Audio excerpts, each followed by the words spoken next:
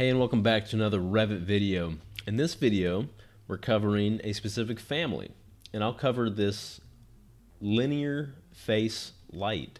So it's a light that you can place on any face, any like straight face in your project, and it also is a light. It's line based, so you're essentially drawing a line on a face of a wall, ceiling, floor, whatever it might be in your project, and it will be a linear light. So if I go to the component itself, it's called LF for light fixture linear face. So it's a linear, and I'm going to put it on a face.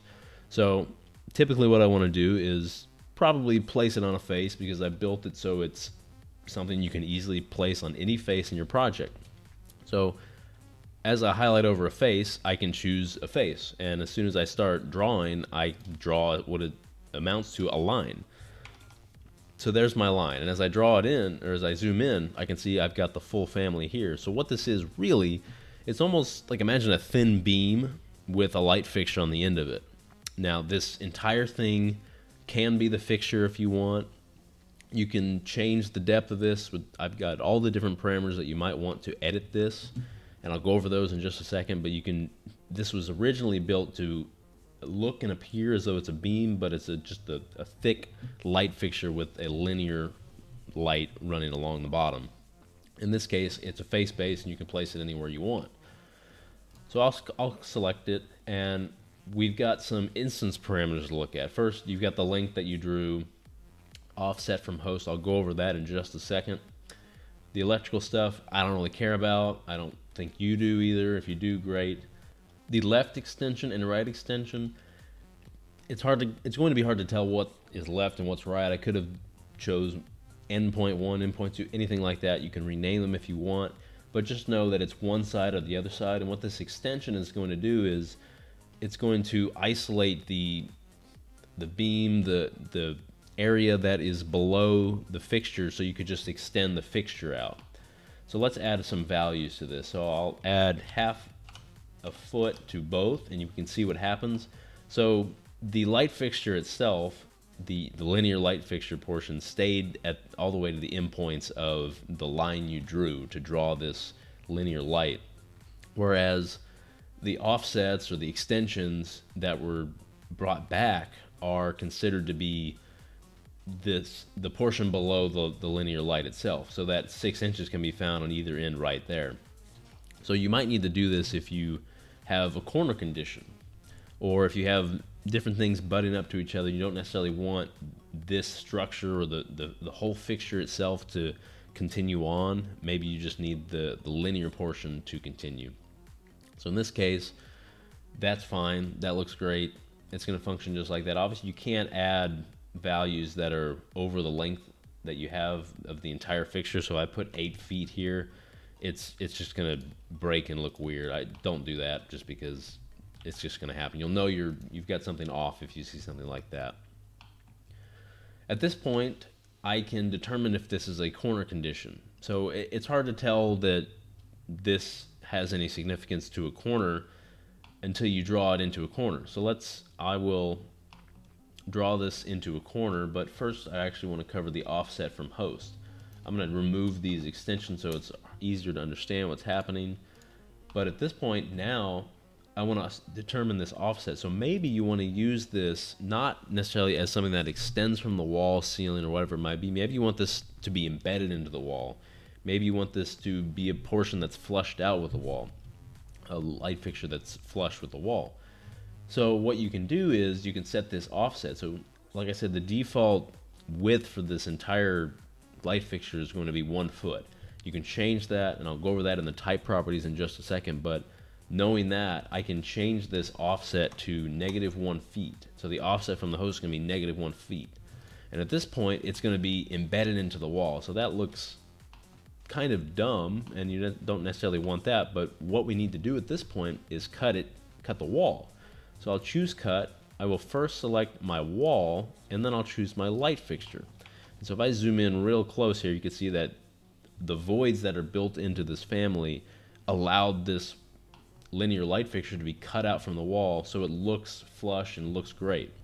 And obviously you can change this offset to anything you want. If you want it sticking out half a foot, put that at negative half a foot. You can see that it's halfway in the wall, halfway not, yet it's still cutting the wall. That's kind of the idea of what we want. So maybe you want this to flush out, and so I'll put this back at -1 feet, and I will draw another up here on this ceiling.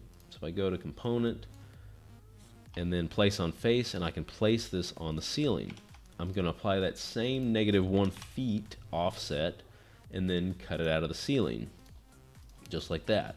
So now I've got these two working together, and maybe I want to extend these all the way to the edge of the ceiling, and then likewise the edge of the wall in just a second.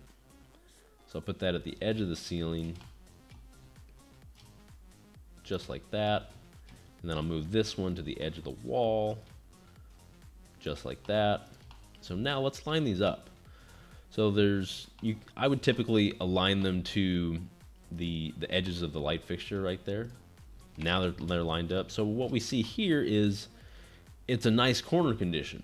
And by nice, I mean it's almost nice, almost perfect. Because if I select this, I can see that there's some overlap in these light fixtures as they overlap. Imagine that. So this is where you would want to use the corner condition. And obviously because this is a corner, like what do you want it to do?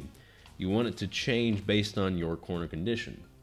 And so I've built in these different angles, which are going to essentially cut at an angle you determine to create the correct corner. So let's select the left and right corner. And you can see that what I got here from the edge there is that I've got this corner being 45 degrees and this one being 45. I'm going to choose the angles there. And now I've got these angles that are cutting. Now, it's not the right angle because this happens to be an inside corner versus an outside corner. So at this point, I can change this value, and I'll change it to a -45. So I know what I need to do at this point is change this to a -45. And then I'll change this one the same way to a -45. And I can see that my result no longer has that weird overlap that I was not wanting to see. And now if we look up here, we can see that there's this nice inside corner. Now the thing about inside corners, unfortunately, is that this family is just too difficult to make inside corners work. As you can see, I can see that wall there, which, you know, it's just not going to work that well. But I will show you a good outside corner condition where I can tell you that it is working just fine, it's not a problem, and the corner condition works just fine. So I'll select that face, and then I'll draw another one on this face. Let's go ahead and make sure we have those offsets. Yes, we have that 1 foot offset in there. I can now cut them from the wall. Select the wall, cut that, select the wall, cut that. And again, I will align them to the edge of the light fixture. It's going to be there and there. That's fine. And because they're both going to be corners, let's now make them corner conditions. So I'll have a corner, turn that corner on. I'll go ahead and turn both on. So now we've got corners, and I'll line these corners up right there. And now all I need to do is take into account the width of the wall. In this case, the wall is just a generic 8-inch. So I can make these extensions 8 inches. I will actually need to cut the wall opposite from the other light fixture. So basically cut them from each other. And I need to make this a corner condition because we are getting pretty close here. This needs to be a corner condition on the right. There we go. And so now we can see that you've got a nice looking corner condition there that looks exactly like you'd want. I'm gonna go to graphic display and turn ambient shadows on so we can see this a little better. And we can, there we go. So you can see there's this nice linear light that's continuing throughout this outside corner, working just fine. You do have to cut a few different things, get your extensions working right. That can be kind of something you have to fiddle with. It's just something you're going to have to fiddle with. It's through instance parameters, so it's not too difficult. Finally, let's look at the the type parameters. We've done all that. We looked at the instance parameters, looked at the corner conditions. Let's look at the type properties. The default elevation does not matter because this is a face-based family. Again, does not matter. Don't worry about that. You never need to touch that really.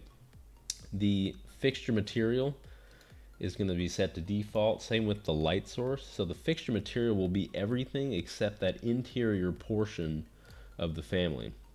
So if I zoom in here, the fixture material will be everything that is on the outside, whereas the light source material will be these three faces inside of the light fixture itself. The idea is that that light source material is something with the self-illumination, so it can give it a bit of a glow to make it look more like a light fixture. And finally, the fixture height, we can see, I'm going to go to a plan, an elevation view. The fixture height here is this dimension, and I'll actually go to the left. Here is the height, so that 1 foot is again that full height of the fixture. You can change that anything you want.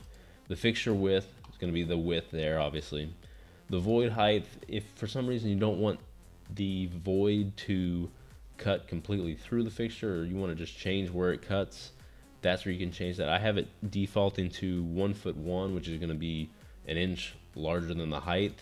So as I change this height, you can see apply, and I go back to the, yes, the void height will still be that. So just keep that into account. Take that into account, the void height, whether you want it cutting this or not. There it is. The light source symbol size, you don't need to mess with that. I typically don't show those in views just because it's ridiculous once you get a lot of lights in there. So don't worry about that either. All that's taken care of within the family. Down here, you don't need to change the fixture base either. You can affect some of these photometrics if you want. If you want to change the actual look of the light, if you're using programs like Inkscape, V-Ray, whatever, that's where that will come into play. So finally, let's go into the family and take a look at some of the parameters. You're going to see mostly the same thing, but here's the family. I'm going to go to the parameters. You're going to see all the same information here, but now what I have are some extra formulas that make the corner conditions work. As I check this being a corner, then the value of this changes, and the value is now looking at this angle. The default is going to be 45. Right now, the corner value is set at 0 because I don't have the corner checked. As soon as I do, the value is 45. The value here, I change this to 30. That'll change down there to 30, and then you're going to see an angle of 30. I'll put this back at 45, so the default is 45. I'm going to turn that material off, so now you have the choice to choose these two different materials. I'll hit OK. You're going to receive this error. It's because I have the voids that are creating the angles that I'll show you in just a second. I have them defaulted at 0, which means they're straight up and down, and there's not any value to the void, if you will. So the extrusion itself is kind of on top of itself for the void, so you don't need to worry about this. It's not going to cause any errors in your actual project. So now I actually have a nested family, which is the light fixture itself, which is this portion there, the light fixture, the source. I'll edit the family here, and if we go to a front view, we can see where these angles are starting to come from. So if you have an angle of 0 for the corner condition, that's going to be straight up and down, and this is where the error comes into play. So right now the default again is set up at 45, but in the project 0 is fine, doesn't necessarily matter. There's not a whole lot to this other than you've got your left and right angles. You've got these angles and voids right there that are cutting into the extrusion for the light fixture itself. I will load this back into our fixture, our linear fixture, save that. I can save that later, not a big deal, but I'll go ahead and load it back into the fixture, and then I'll load this fixture back into our project. Go ahead and save that. And that's going to do it. It's going to be it's a very simple light fixture. This works in floors, ceilings, whatever you want. You can use the void to cut it out. I definitely like this for outside corner conditions because you've got this continuous looking light fixture that's going to continue around the corner. I could even change this angle of this wall. I'm going to change this to 135 in this case.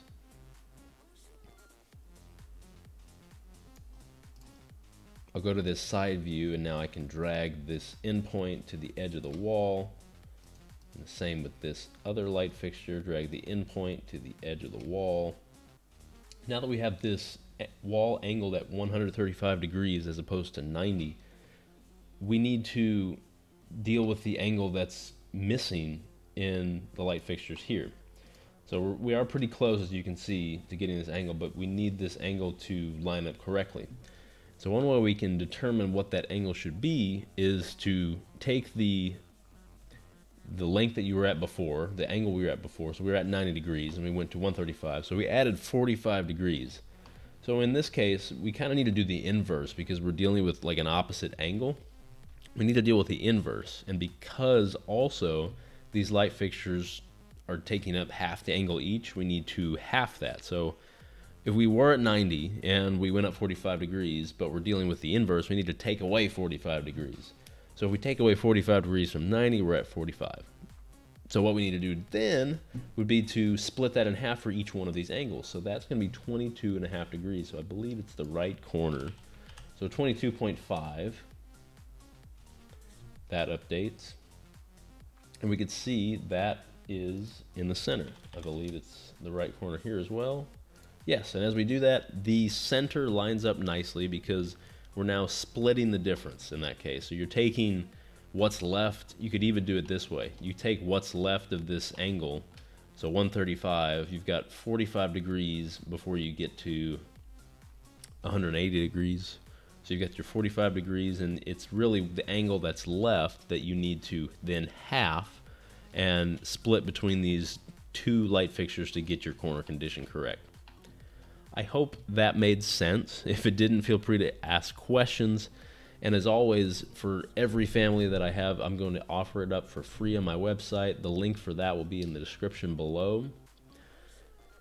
If you enjoyed this video, please demolish that like button. It really helps. Also subscribe. That also helps. There's going to be a lot more videos coming out, whether it's regular Revit tutorials, Dynamo scripts, other Revit families. Sure hope you have a wonderful day, and thanks for watching.